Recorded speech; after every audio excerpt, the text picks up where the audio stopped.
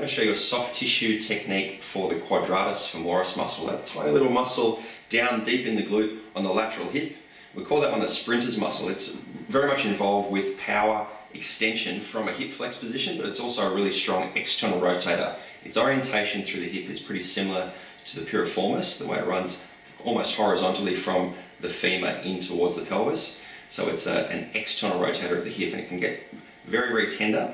We also have the sciatic nerve, which runs out across the top of that, so we need to be a little bit careful with our compression that we don't get any neurological symptoms with it. It's often a muscle a lot of therapists forget to treat, but when you hit it and you get the trigger point on it, or if it's really tight and you change that tension, it can make a big difference for the person's hip function and range of motion. So we'll have a look at a technique for that.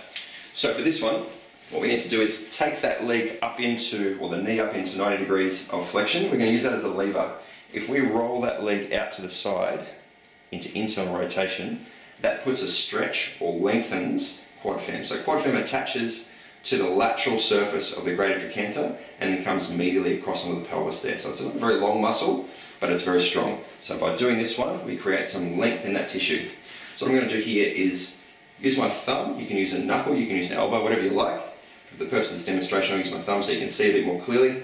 We go and compress the tissue, apply a little stretch to it, and then we can roll that leg out to the side to get some stretch. So it's like a pin and stretch technique. Pinning it out like that. Rolling that leg out, stretching the tissue. You can also apply a little bit of an internal rotation to the hip and then dropping onto the tissue and apply a cross fibre friction technique.